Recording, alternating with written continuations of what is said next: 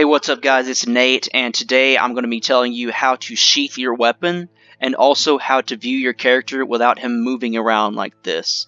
So basically, let's get into it. I'm going to pull out my weapon, and then I'm using the mouse wheel to try and put it away, but it's not working.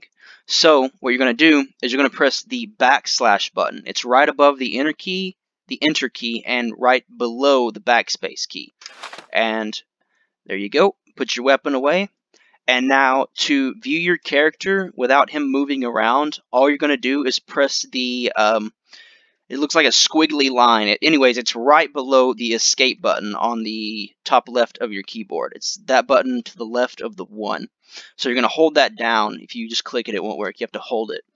And then it'll allow you to view your character. And you can take out your weapon, sheath it again, like that, and that's basically how you do both of those things, guys. Thank you for watching. This is Nate. Hope you enjoyed the video. Hope it helped you out. And that's all I've got for you guys today. Thanks.